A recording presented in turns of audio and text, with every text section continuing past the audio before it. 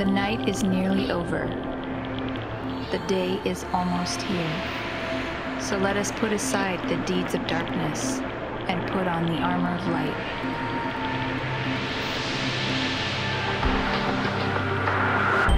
And do this, knowing the time, that now it is high time to awake out of sleep. For now our salvation is nearer than when we first believed.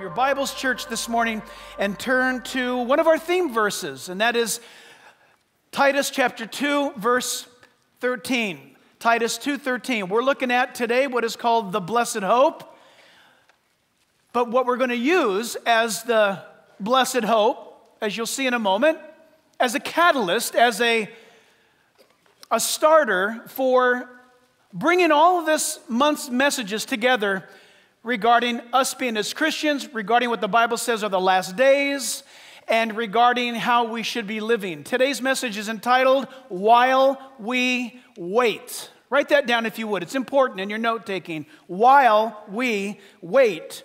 And the text is Titus 2:13. I don't know about you, but waiting is one of the most difficult things in the world for us. Waiting. And it doesn't matter, it seems, if it's a good thing or a bad thing. If we're waiting to hear the good news or if we're waiting to hear the bad news, waiting does not come natural to us. Do you know what I mean?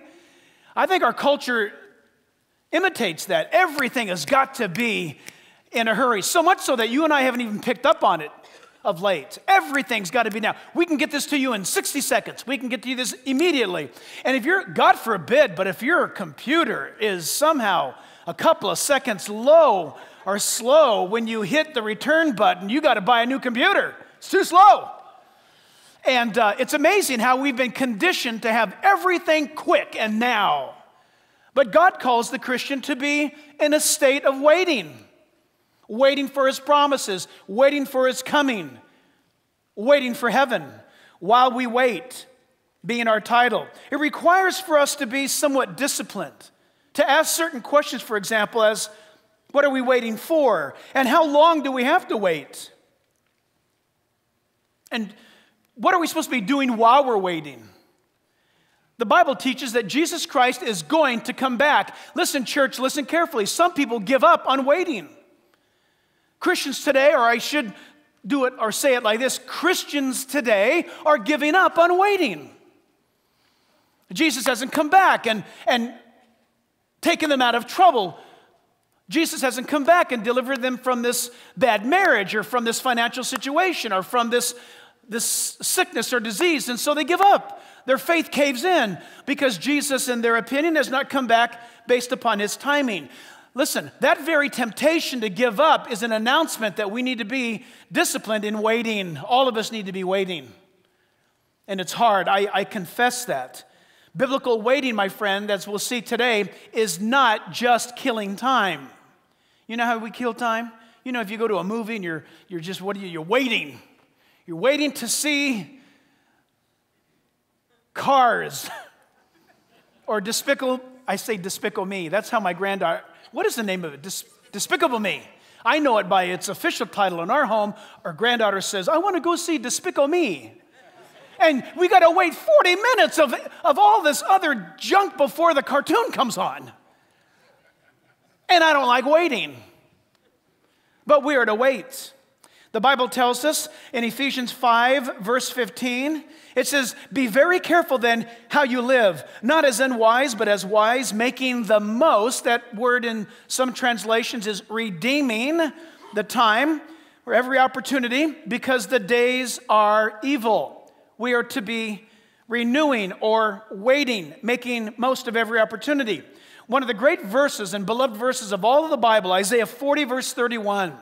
Isaiah 40, verse 31 says, but those who wait on the Lord shall renew their strength. Do you feel like your strength is waning?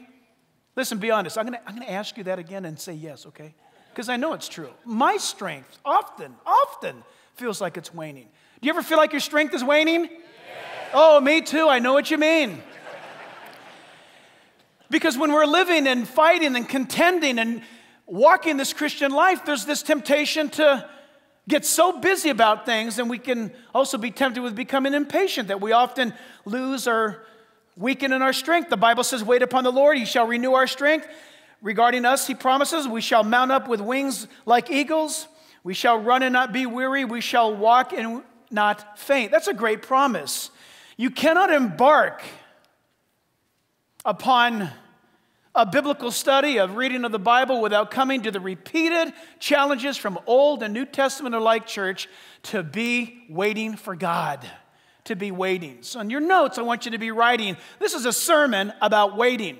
But why did I wait till the end of the month to give you this message? Because all that you've heard, listen, Charlie Campbell blessed you big. Dr. Mark Hitchcock blessed you big. You have heard messages all this week, and what is it to do in our lives? It is to strengthen you in waiting until the Lord comes, or until you and I go see him in the time that he has prescribed for us. This is vitally important.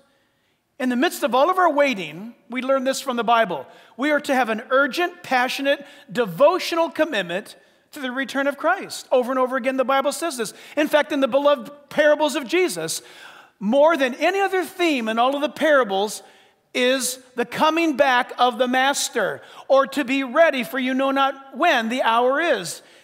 Jesus tells us over and over again, be ready, for you do not know when the time is. And that entails that we be waiting. Before we get into these points this morning, you ought to mark this down.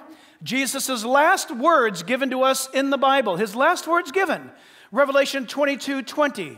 says, Jesus speaking, surely I come quickly. Now, if your name is Shirley, you better be listening up to that carefully. But if your name is Bob and Billy and Susie, it applies to all of us. Jesus is saying, I'm coming quickly. Your temptation and mine is, well, then hurry up. Let's get this show on the road, Jesus. Oh, he is. He is, but he moves to his timing. And God is at work. When you look around the world, listen, are you listening? Christian, listen. The things that tend to trouble us quickly on the surface, violence. Look at the violence that's going on. Look at the global dislocation from reason. Look at the crazy things that are taking place. Without viewing this biblically, the first initial rise up in your heart is almost a sense of panic. Oh my gosh, this is terrible. Oh my goodness, look at that. Oh, look at, wait, Christian, you're a Christian. In your waiting, you understand these are indications of the nearness of Christ. It's never been like this before. And that's vitally important to understand.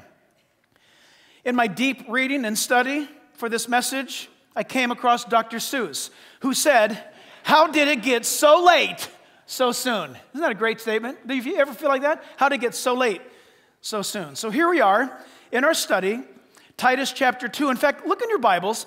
Look at starting at verse 11 down to verse 14. But again, our text is verse 13. Paul says to Titus, for the grace of God that brings salvation has appeared. By the way, Bible student, it means nothing more is needed. There's no new revelation. There's not going to be another word from God. There's not going to be some other sacrifice. The grace of God that brings salvation has appeared. Past tense. God provided you salvation for eternal life to all men. Teaching, verse 12, that is instructing us that denying ungodliness and worldly lust, we should live soberly, righteously, and godly in the present age. By the way, the Greek implies that whatever generation of believer reads this, it applies to them. Our present age. Verse 13, here's our text.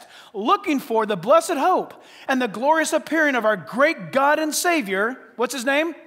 Jesus Christ, who gave himself for us. By the way, once and for all, he gave himself. No other offering God will accept. That he might redeem us from every lawless deed. Amen, huh? Total redemption. And purify for himself his own special people, zealous for good works. That's the life of the Christian. That's the Christian life. That is an awesome declaration. The word looking here, as we get into the study, mark it down. The word looking, listen, means this. To admit in, the word actually means to intercourse with God. The word means to open up to hospitality. It means to be waiting, enduring with expectation. Looking. What a great, tremendous word in the Greek. To be intercoursing with God in constant communication. Though our feet are walking on this earth, our heart and our mind and our eyes are scanning the horizon for the Lord's return. What a great way to live. We need to be reminded of that more and more because, we have a tendency to get our roots dug down deep in this earth and hang on. And this earth is perishing, but heaven is getting closer. Every day. And that is a great and awesome truth.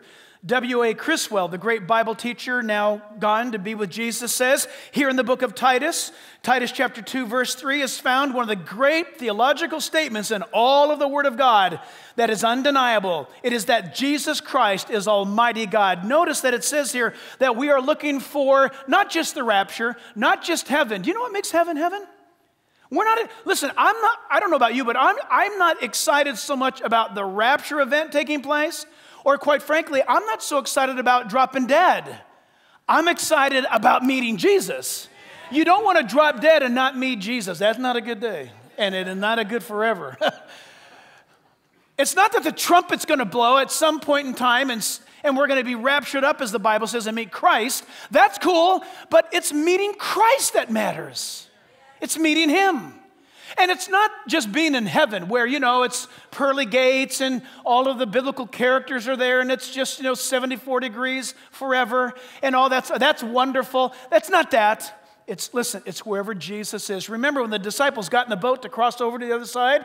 There were several boats. And they were all in a storm together. Do you remember that?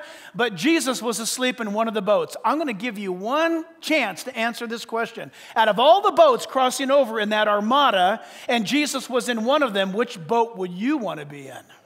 It's not the boat that gets you to the other side. It's Jesus in your boat.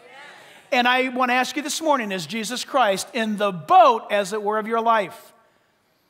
While we wait, mark it down. Number one, it is this. While we wait, we're to be building upon our faith. Building upon our faith. I wish this was our only point. I could spend forever on this, but I cannot do that. We're to be building upon our faith. Everything you and I do is to be strengthening in our faith as Christians on a daily basis. Jude chapter 1 verse 20 says, but you, beloved, building yourselves up on your most holy faith. How do you do that? Praying in the Holy Spirit. That's awesome. Praying even when your mind is not even understanding what is what going around you, you don't get it. But even what you're saying to God, you don't get. But you're committing it to the Lord. Verse 21, keep yourselves in the love of God. Stay in love with Jesus. Keep dating Jesus. Spend time with Jesus. Get alone with Jesus. Don't relegate yourself to Christianity being on Sunday morning, but every moment, every day. Next thing, looking for the mercy of our Lord Jesus Christ unto eternal life. That's the exact same word, looking. To be, as it were, intercoursing with God to the point where you can't wait for Him to return. That His coming dictates everything that you do in life. The word building here is a tremendous word. It means to lay one layer upon another, very slowly, very systematically. You are to build your faith on a daily basis. In 2 Peter chapter 1, verse 5, Peter says, but also for this very reason, give all diligence to add to your faith virtue. To virtue, knowledge. To knowledge, self-control. To self-control, perseverance. Ooh, boy, do we need that today? Self-control.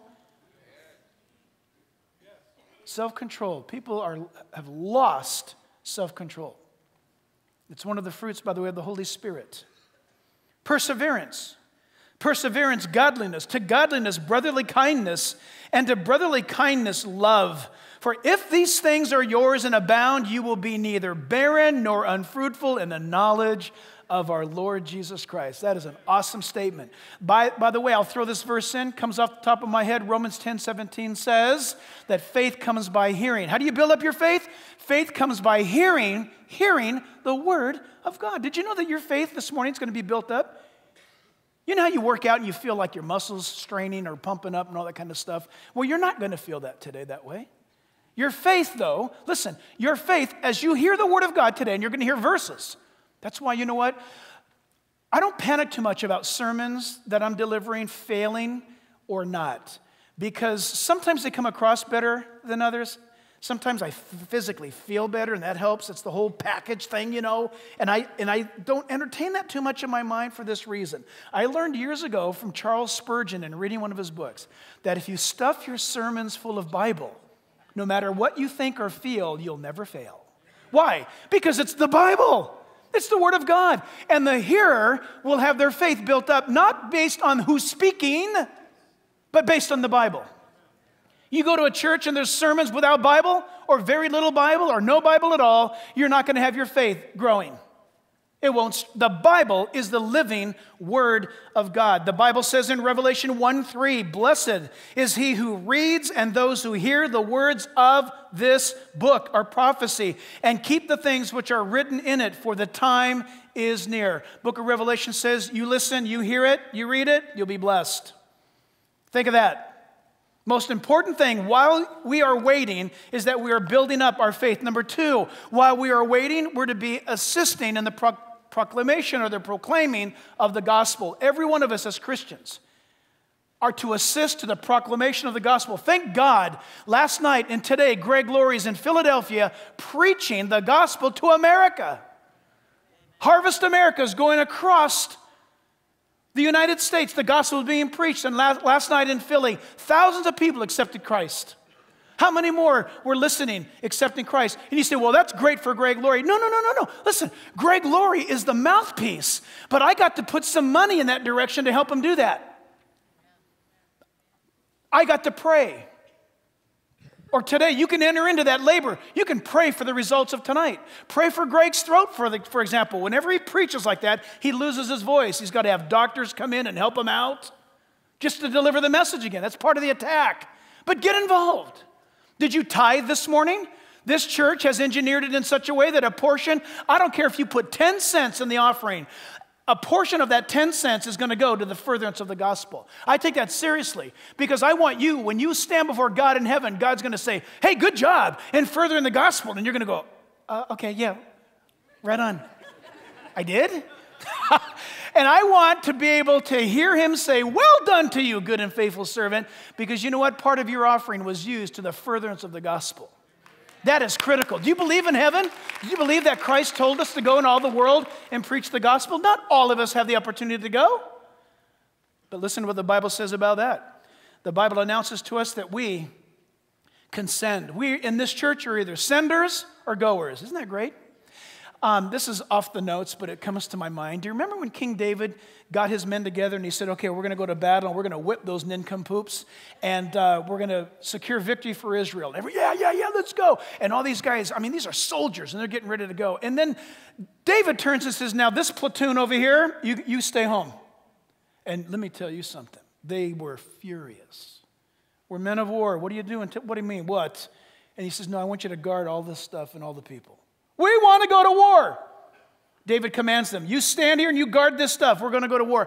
And when they came back with the spoils of victory, guess what? The guys who stayed home got the same amount of reward as the guys who went out to battle. There are people out in battle. You, this week or this month, heard from Jay Smith, who's in the battle, who in London preaching the gospel. At the point of being beaten, 2 weeks before he came and spoke to you, he was beaten up and delivered from his assault from the bobbies, from the British police, preaching the gospel. Now you say, well, man, that's, wow, I'm glad he's doing that. Yes, awesome, yes, glad he's doing that too. But you support him, and supporting that's proclaiming the gospel. Number 3, we're to be living for the glory of God. The third thing that you and I are to be doing while we wait is to be living for the glory of God as a Christian. How many of us are Christians this morning? Raise your hands. That's a lot of glory. That's a lot of glory to be living out. God expects you and I to conduct ourselves in our lives so that he gets the glory. Why? This is critical. The Christian, And I've said this before. In fact, I think I said it a few weeks ago. Yes, it would be wonderful if the moment we accepted Christ, we'd instantly go to heaven. Gosh, that would be great, wouldn't it? Think about it. We wouldn't have need for church. We would just do evangelism. You accept Christ and you go right, look at that. And now I accept Jesus. Wow. That would be awesome. I'd be retired if that were true. But that's not how it works. You say, why does God leave us behind here after we give our hearts to Christ? So that through your life, God gets the glory. As a Christian, through all the thick and thin, the difficulties, the hardships, the setbacks, the victories, God gets all the glory. Is that okay with you? I know he's not. I'm not really asking you. I'm being sarcastic right now, but God doesn't ask us, is that okay with you, Jack, if I have your life to glorify me in and through it? What am I supposed to say to that? The Bible says, shall the clay pot on the wheel rise up and speak to the potter and say, why have you made me this way? No, you say, I'm the clay. You are the potter. Our prayer today as Christians is to God, use me to your glory. What glorifies you? Christian, what glorifies you in this life? And are you hanging on to it? Or what glorifies God? In 1 Corinthians 10:31, the Bible says, therefore, whether you eat or drink or whatever you do all to the what? Glory of God. So listen, we ask ourselves this question. Is what I eat an example to other people? Now, I don't know exactly what that means. But, some people say, well, to really be godly, you can only eat vegetables. Well, look, fine, eat vegetables. It's less for me to eat, then go ahead and eat them all. No, I love them, actually. In fact, the mean thing about getting older is that the older you get, everything tastes better. Everything. Stuff I didn't like, now that I'm older, I like now.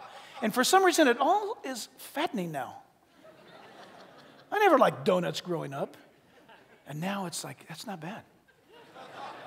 You say, well, that offends me. Then listen, I will not eat a donut in front of you if that offends you. That's what the Bible says. Is my life and what I'm eating, according to the Bible, glorifying to God? If it's glorifying to God, it will not be offensive to others.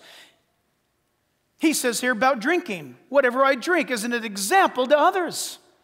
Whatever I eat and whatever I drink, can I do that with Jesus sitting next to me?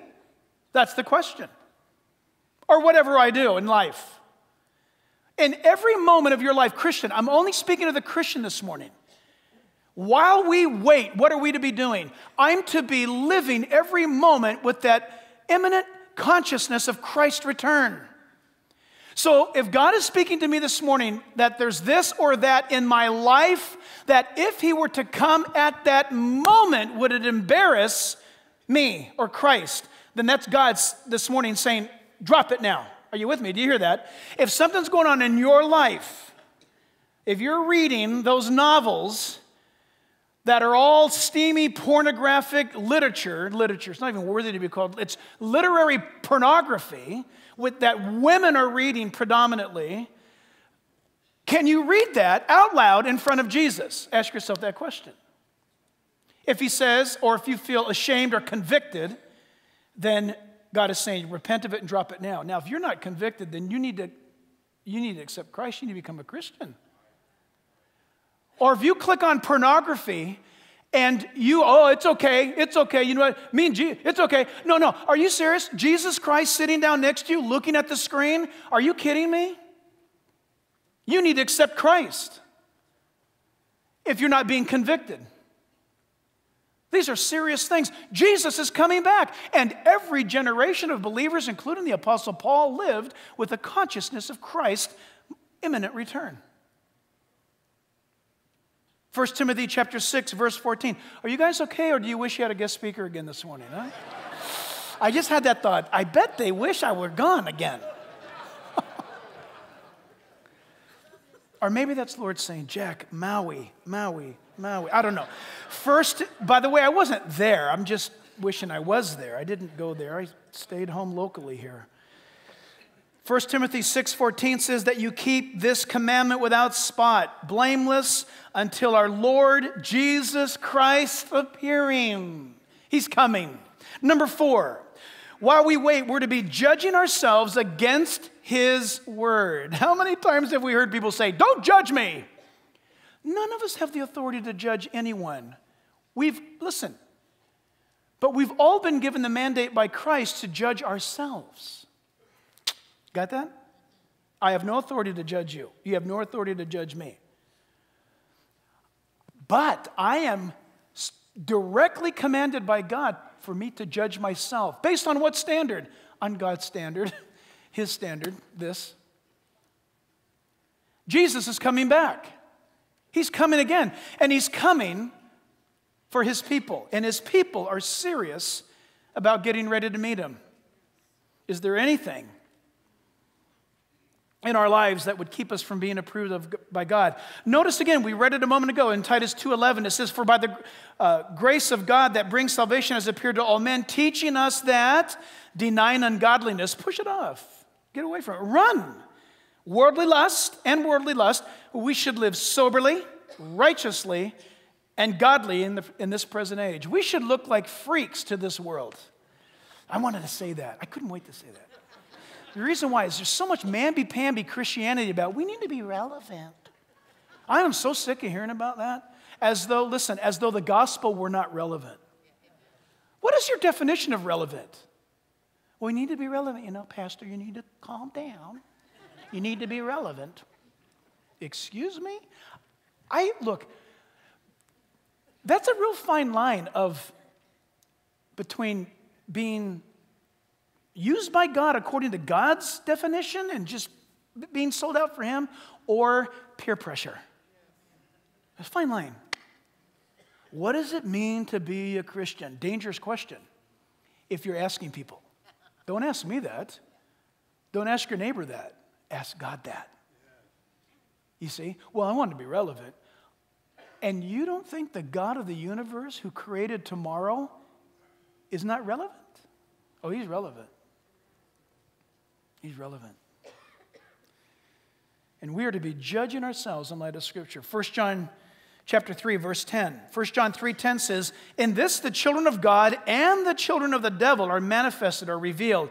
Whoever does not practice righteousness is not of God, nor is he who does not love his brother. For this is the message that you've heard from the beginning, that we should love one another." Wow. We judge ourselves. Lord, am I loving others? 2 Corinthians 13:5 says, "Examine yourselves as to whether you are in the faith. Test yourselves. Do you not know yourselves that Jesus Christ is in you? Unless indeed," listen to this, "unless indeed you are disqualified. But I trust that you will know that we are not disqualified." What a tremendous statement that is. Examine yourself. Listen, the word examine here in the original language means to test by acid test. Listen, it means every Christian, you guys okay? Every Christian is to endeavor, to scrutinize, to discipline himself. The word means assay, like a goldsmith or a assayer. We don't use that term anymore, but some of you who are chemistry people, you know this, or you've read it in history, historians, that in the gold rush, for example, the gold miners would bring gold and stuff that looked like gold, and they would bring it to the assayer's office. He would pour acid on it, and it would reveal if it was truly gold or not. We're to be doing that with our walks as Christians every day. And if anything, this ending message of this series, I pray, would be a preparatory message to prepare you for the Lord's coming. Wouldn't it be awesome if this message gets delivered and in 3 days, 5 days, 20 days, Jesus comes back?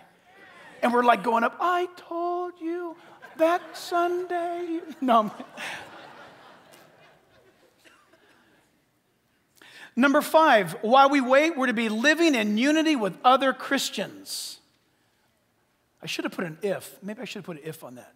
Let me explain it. We're to be living in unity with other Christians if. Did y'all get that? I put this in my notes intentionally to get your attention. Do I have your attention? It sounds good. We're to be living in unity with other Christians. I just gave you a half-truth.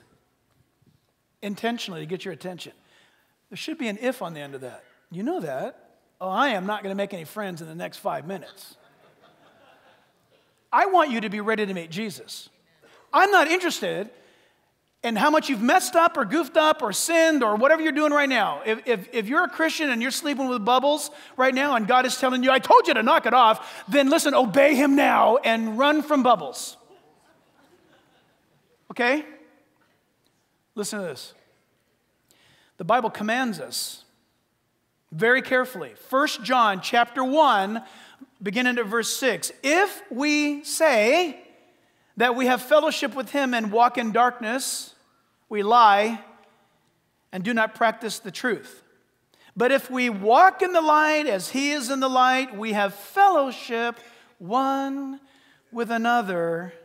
And notice the fellowship criteria: and the blood of Jesus Christ, his Son, cleanses us from all sin. This is a fellowship koinonia verse. It means this. It's written to all Christians. This is not referencing non-believers.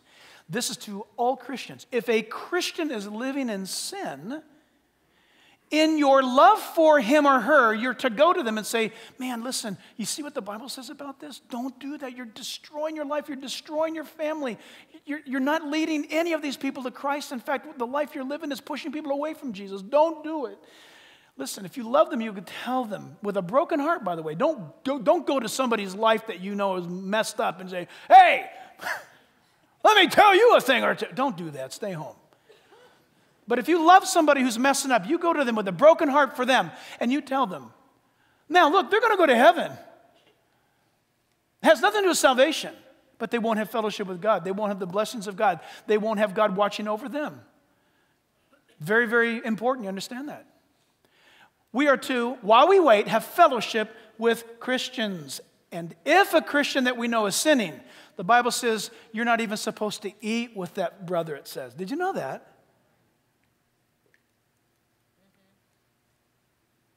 Does this person's life lead you closer to Jesus? Yes.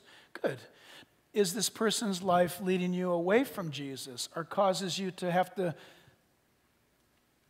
shun their life that I don't want? Listen, go to them in love, and then if they don't repent, don't fellowship with them. But listen, more than ever before, Christians who are walking with God, I don't know about you, but I want to be around Christians who challenge me. I want to be around Christians who have more faith, who have more works, who have more righteousness, who have more joy, who have more love, because I like being around that kind of salt. Why? Because it makes you thirsty, huh? This is hard stuff, but it's necessary stuff for you while you wait to be ready. Number six is this. Oh, I missed something. This is cool. Sorry, we're still back at number 5. Donald Gray Barnhouse. Buy anything you can get by Dr. Donald Gray Barnhouse. He's now with the Lord. He's awesome. Bible expositor Donald Gray Barnhouse said, and I quote, "Without this hope of the coming of the Lord Jesus Christ alive in us, we have no gospel to preach at all. Death and the grave and Satan reign forever. Without this hope of the coming of our Lord, our footsteps hesitate." Ooh, that's good, huh? "Our very walk is laggard. Our hands hang nervously by our sides, for we know not what is true. We are defeated before we even begin the fight of faith. But thanks be to God, it is the blessed hope of Jesus' coming again that gives us victory in this life and a promise of resurrection and immortality in the life to come." Close quote. What a great statement that is. How can you and I personally know that we are, in fact, Christians? I would say 2 things. Number 1, other people will accuse us of being Christians. That's always a good one. And number 2, you'll have a desire to be ready to meet Jesus Christ. I mean this with all affection. When we have a notification in life of death approaching, do you understand the grace of God that's involved in that? The other day I was going down the 60 freeway and somebody was instantly, suddenly killed in a car crash right down the road here. In an instant, over. And I thought, as I went by that vehicle, were they Christians? Did they have a chance to cry out? Had they said, in their life, had they said no to Jesus so much that that was their time, it was up for them? I don't know. I'll never know. But when we get a pink slip, or when the doctor says, you know what, you've got hours, or you've got weeks, or you've got months, do you know the mercy that's involved in that?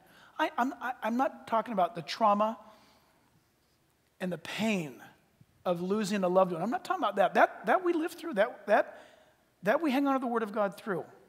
I'm talking about regarding that person that is about to step into eternity, and God gives you a moment of suffering and a moment of contemplation. This is God's grace, ladies and gentlemen. Don't misunderstand it. Don't misread that.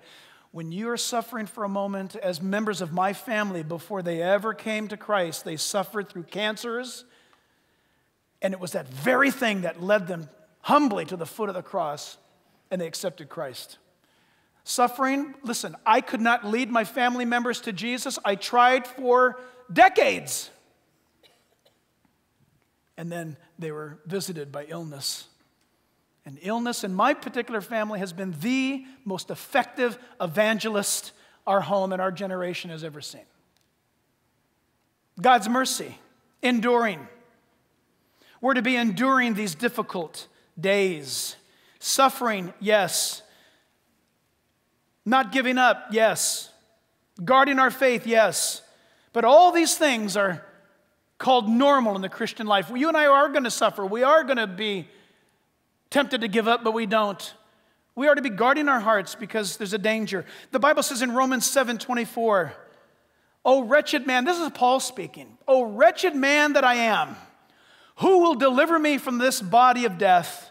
I thank God through Jesus Christ our Lord." And then he goes into that awesome victory march of Romans chapter 8. But in Romans chapter 6, verse 14, listen to this, everybody, get this. I know we're down to the wire. Got to get this. Wake up. Write this verse down. To the Christian, God says in Romans 6:14, "For sin shall not have dominion over you, for you are not under the law, but under grace." You know what that means? The law goes like this. The 10 Commandments and the laws of God, failure, failure, failure, failure. Why? Because the law is to point out your sin.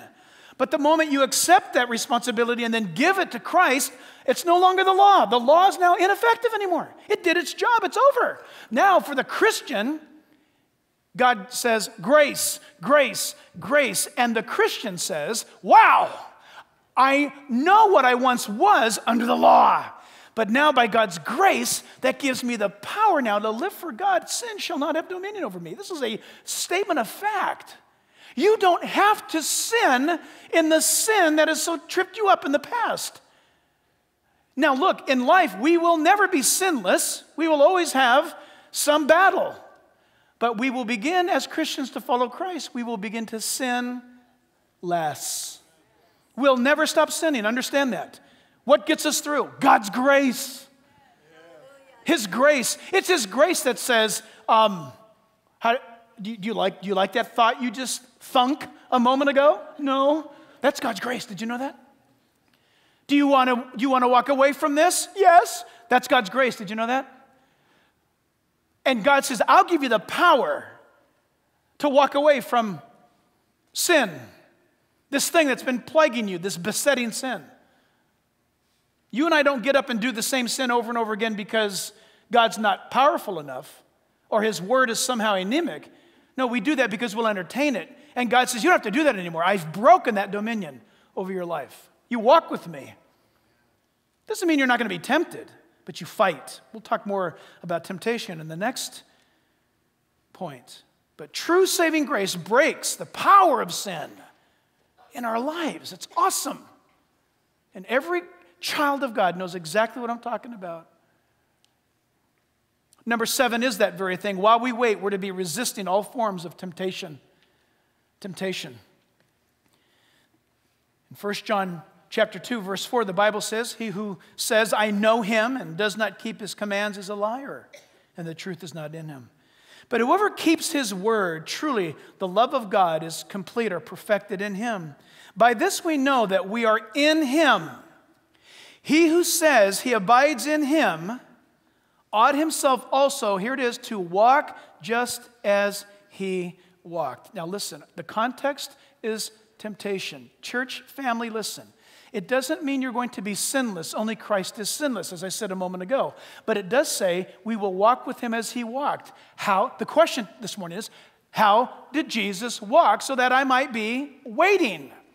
He walked dependent upon the Word of God. Please understand this. When we see the life of Jesus in the Gospels, he is not doing miracles for himself to defeat sin. You know, he never did that. He did miracles to raise the dead, didn't he? He did miracles to cleanse the lepers, didn't he? But when it came to his own fight and war against temptation, Jesus could have, it would have been kind of cool, but I'm glad he didn't do it. When Satan shows up, hey, Jesus, cast yourself down from the top of the temple. But the Bible says the angels will bear you up so that you don't dash your foot against a stone. Wouldn't it have been great for Jesus to just said like this, you know what? You're dead. And he could have been dead. That would have been a miracle. He could have done it. You know what did Jesus do? He fought Satan's temptations with what? The Word of God. Specifically, by the way, every temptation he fought against Satan with was taken right out of the book of Deuteronomy, by the way. He quoted that book more than any other book in his ministry, the book of Deuteronomy. He used the Word of God. The Son of God used the Word of God to defeat a satanic temptation. Are you being tempted? Oh, I'm going to ask you that again. We'll edit the radio part. So you ready? Are you being tempted? Yes. We're all being tempted. We're always tempted. But we're to resist that temptation. We're to fight it. Remember, being tempted is not a sin. It's giving in to the temptation that makes it a sin. The Bible says in Luke 4:13, now when the devil had ended every temptation, Satan departed from him until a what? An opportune time. Yikes. Did you know that? Satan will come again knocking at an opportune time. I know we have to finish this, and I will, I promise. But you know what? Satan is not omnipresent and he's not omnipotent. He's relegated to one point in time, but he's got a big demonic force that works for him. And they report to him all the time. So don't give him too much credit, okay? He's not God's opposition. God has no opposition, okay? He's Michael and Gabriel's opposition. But and he's been around a long time. He's smart. And he knows. He studies all the trends. And he knows this is what happens in a person's life. I know from statistics. This guy will wind up making a mistake a little later. I'll wait. I'll just wait. For what? An opportune time. Hey, Satan, what are you doing? Waiting for an opportune time? How does that happen? Oh, most of these knuckleheads hand me it. Think about it. I don't think Satan's such a big problem in our lives. I think I'm the one that's a big problem in my life. Yes. It's like I open the door and say, hey, cloven foot, pointed, horned, pitchfork-tailed, red underwear maniac who wants to destroy my life, come on in. And I leave the door wide open. God is saying, shut the door. Be ready, shut the door. Resist him. Number 8, we're to be hoping in what God has said. When I say hoping, I don't mean wishing. Hoping with confidence. In 1 John 3, verse 2, it says, beloved, now we are the children of God. Hallelujah, right? And it has not yet been revealed what we shall be, but we know this, that when he is revealed, we will be like him, for we shall see him as he is. And everyone who has this hope, it's a fact, purifies himself just as he is pure. Isn't that great news? It is exciting news. Number 9, while we wait, we're to be loving others wisely. Let me explain. Hebrews chapter 6, verse 11 says, and we desire each one of you to show the same earnestness to have the full assurance of hope unto the end, so that you may not be sluggish, but imitators of those who through faith and patience inherit the promises. When I say we're to be loving others wisely, this is different than the one I mentioned earlier about loving or fellowshipping with other Christians. This is both Christians and the world. You know the people that you and I know who are not Christians? We're to be loving them in one direction and Christians in another direction, in another way. God's love evident. I'm going to give you 4 quick things. Wisely, loving others wisely means this: wisely pointing out to the lost their need for Jesus.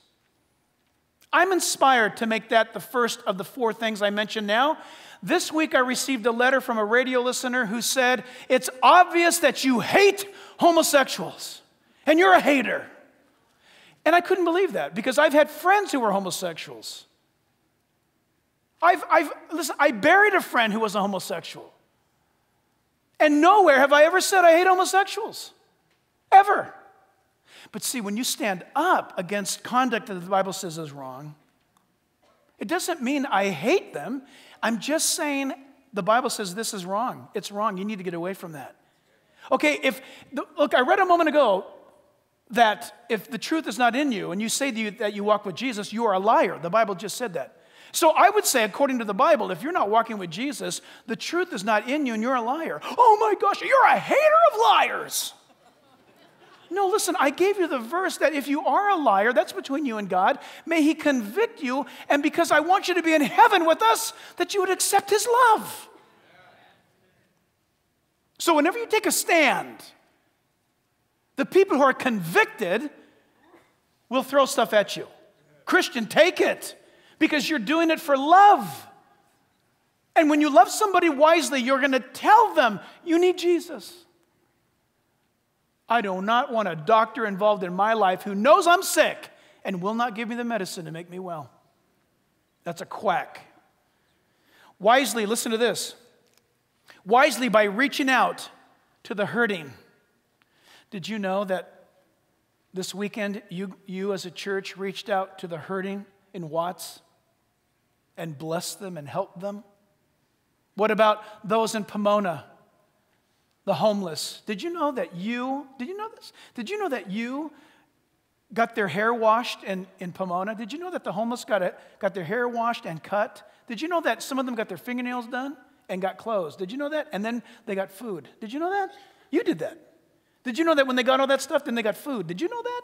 Did you know that goes on, and it has gone on, I'm guessing now, for about 19 years you've been doing that? You say, I haven't even showed up. Have you put a nickel in the offering? That's how that empowered us to be able to do that stuff.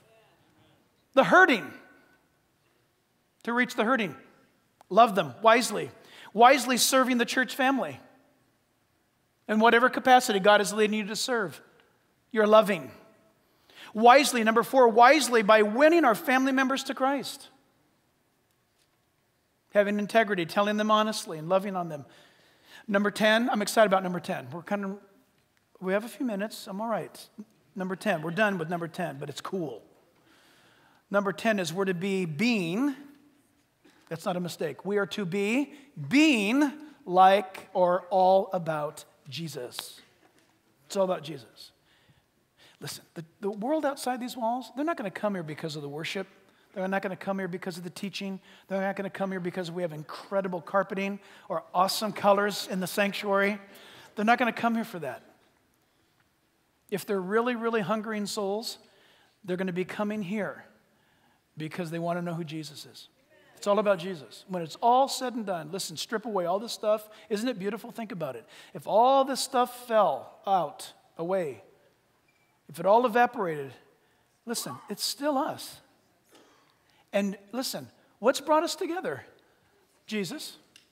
What's going to get us all the way through? Who's going to get us all the way through? Jesus. What are we preaching? Jesus. He died on the cross and rose again from the grave for our sins, for the sins of the entire world if they will just believe him. Imagine that. He died for everyone, but only those who trust him get the benefits of it. So trust him today. Think of that. It's all about Jesus. In John 14:31, the Bible says, but that the world may know that I love the Father, and as the Father gave me commandment, so I do. Arise and let us go from here. That's not my ending verse, but I wish it was. Wouldn't it be great to end right here? It would be great to be able to say, arise, church, and let us go from here. You're going to do that in a minute, but it's not yet the end. In Titus 2:13, we are to be looking for, scanning the horizon for the blessed hope. The word blessed here is happy. The happy hope. Doesn't that sound cool? Like the Happy Hope Ranch. Isn't that a great name? Makes you want to put on the front of your house, the Happy Hope House. Happy Hope. Well, happy hope to you. That's a great word, isn't it? Well, I'd like to wish you happy hope. The Bible says when Jesus comes back for the believer, it's going to be a happy hope. And waiting is a happy hope. And the glorious appearing. It's hard to put English word to the original word in the Greek, glorious. The unveiling of Jesus Christ to our eyes as believers. We're going to see him. That's going to freak us out. But don't worry, you'll be happy about it. It's going to be awesome. I want to leave you this story. Dr. Leonard Ravenhill, commenting on the chapter and verse when Jesus says, watch, for you do not know when the hour is that the Son of Man is coming. Watch, therefore. Ravenhill says, just as World War II was breaking out across Europe, a young man by the name of Charlie had been engaged to be married to his beautiful Catherine. Everything had been prepared, and the wedding was just weeks away. But before they were able to be married, Charlie, like all able-bodied Englishmen, were called up for battle. A year and a half later, a note arrived for Catherine announcing Charlie's presumed death. He and his ship had been sunk by a German U-boat, and Charlie was declared MIA, presumed dead, missing in action. Many months later had passed, but Charlie was not dead. He had been found washed ashore the coast of southern England. After his recovery, Charlie made his way home to Catherine's parents' house.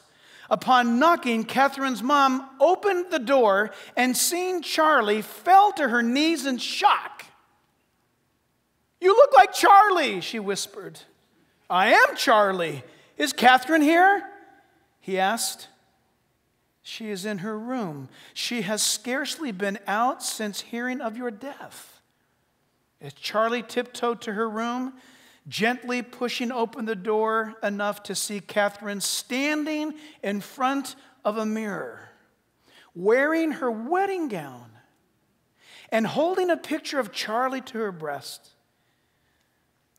The door squeaked, and she softly looked up, and seeing Charlie, she said, "Oh, hello, Charlie. I missed you." Charlie was stunned by her calm and almost mechanical response. She simply turned around, looking into the mirror again in a dreamlike state, until Charlie said with a loud voice, "Catherine, it's me!" And with that, she snapped out of her waiting and turned around and jumped into his arms. He returned, Ravenhill says, to find her dressed in her gown and her heart fastened to him. He found her in waiting. That's how Jesus will find his church. Dressed in her gown of righteousness, holding his word close to her breast, waiting.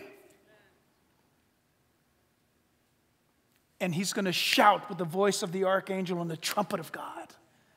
And the dead in Christ will rise. It's coming. He's coming. Are you ready to meet him? Father, we thank you for your word and for your truth. Your power, that you have made us ready, not we ourselves. What fool would imagine for a moment that we could somehow, from a deficit, with nothing in hand, better ourselves out of bankruptcy? We begin tainted. And so all of our sin has tainted us. How can we produce anything of acceptance before you? Enter the Word of God, Jesus Christ, who died on the cross for our sins and rose again from the grave. Our Jesus. My friend, this morning, are you trusting in Christ? Have you put your faith in Jesus? Do you really trust him? Today, did the Spirit of God convict you? Did he raise something to your attention that you need to deal with? And so if that's happened to you today, listen, you need to decide two things right here, right now. Be very careful. If the Spirit of God convicted you about your lust or about your idolatry of money or of power or whatever it might be, status, education, you've put it above God. Maybe you're a Christian and you're backslidden and God is warning you, repent now. Maybe he's speaking to you, Christian. Or maybe you're not a Christian today. Here's the thing. Don't make the mistake of thinking you are a Christian and you're not. This is a dangerous moment. Examine your heart now. Has God changed your life and you've fallen back into sin? Then Christian, come back. Are you not a Christian at all, only religious? And you don't know what it is to have the Holy Spirit of God living in your life, leading you day by day. You need Christ today. While heads are bowed and eyes are closed, I'm going to ask you this morning to raise your hand, and I'll see your hand. Nobody else is looking around. Everyone Jesus called, he called publicly. And the Apostle Paul says, if you believe that God raised Jesus Christ from the dead, and you confess that with your mouth, you'll be saved. All of that presupposes that you're owning your sin right now, and you're saying, Jesus, I am so sorry. I've sinned against you, God. I have made a crash of my life, and I'm asking you to come into my life and to set me free now. I want to live for you. If that's you today, will you raise your hand wherever you're at right now? Awesome. God bless you. Many of you. If God is speaking to you, raise your hand. You don't enter into the kingdom by leaning on your mother's faith or your wife's faith or your husband's faith. If God is speaking, you decide now. Anyone else, raise your hand. If God is speaking to you and you're saying, I'm coming to Christ. Hands all over the place. Praise God. Put your hands down. Excellent. Father, we pray now, God, we just ask you, Jesus, that your salvation would visit powerfully these who have raised their hands. Lord, it's not the hands going up that's doing it. It's the fact that their mind has been altered and affected by your Holy Spirit and convicted. Maybe this morning you're a Christian, but you've wandered from God and God is speaking to you, and you've allowed little things into your life. Solomon said it's the little foxes that spoil the vineyard. And maybe as a Christian you've allowed little things, secret things, maybe nobody knows. But you know what? Foxes grow up. And the sin that you've allowed in, you've entertained it for a moment, but now it's grown up. And it's consuming your life. Maybe you're a Christian and it's time for you to come back and recommit your life to Christ. Put your hand up wherever you're at right now. God is speaking to you. Obey him. God bless you as well. Excellent. For those of us who have raised our hands this morning, let's pray this prayer. Dear Lord, I come and I ask you to forgive me now. I proclaim Jesus Christ as the Son of God, risen Savior, my Lord, my Savior, my hope. In Christ I now trust. I give him my life. In Jesus' name, and all God's people said, amen.